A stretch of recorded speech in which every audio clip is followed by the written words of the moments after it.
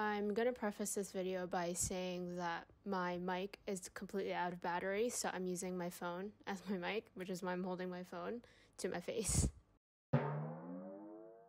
A saying that a lot of people go by in fingerboarding is all tape feels the same, in the same way that skateboarders say all grip feels the same. I may not have been fingerboarding for as long as many other people, but over the last 6 years, I've definitely noticed that that's not the case. So I used to believe that all tape was the same, but I've really since changed my mind, and I'm gonna kind of explain what changed my mind basically. So over the last few years, I've accumulated a ton of decks, and even a few years ago, I had a whole collection of boards that I wasn't using anymore. I had a mixture of old boards with China tape, with FBS, and even like the super old rip tape on them. So I was going through this collection because I wanted to, set up an old board because I hadn't ridden it for a while. Let's say it had been about a year since I last set the boards up, or maybe even 2 years. So I started feeling the tape to see if it needed to be changed, and what I discovered was actually that the China tape was no longer grippy anymore. And I used to absolutely love China tape. Like, I swore by China tape. On the other hand, the FBS that had been worn in over a year ago and I hadn't touched for over a year was still really grippy, and I didn't need to,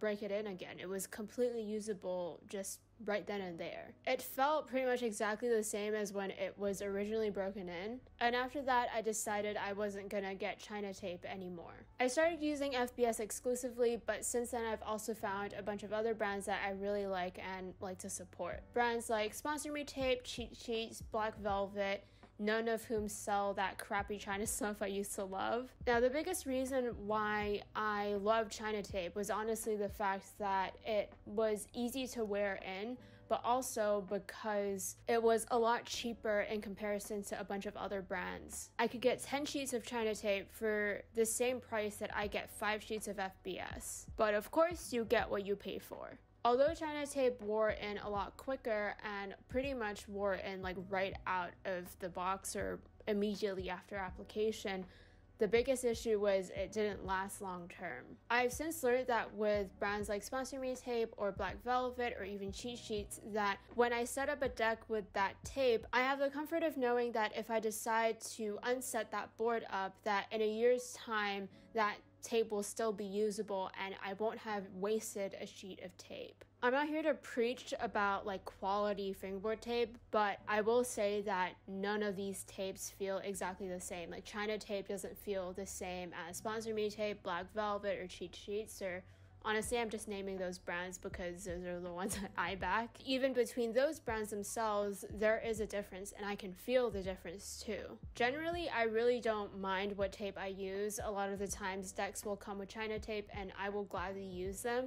And the really great thing about a lot of companies, like for example Beast Pants, is they quality control the tape that they provide with their decks. But even though I don't mind generally what tape I use, if I had to purchase my own tape, I would definitely go for brands like Sponsor Me Tape, Black Velvet, or like whatever else I've mentioned so far. It honestly just depends on what's available. I will say though that if you're buying China tape, a really great thing about it is you don't have to worry so much about applying it wrong, because it doesn't feel like you're wasting a ton of money.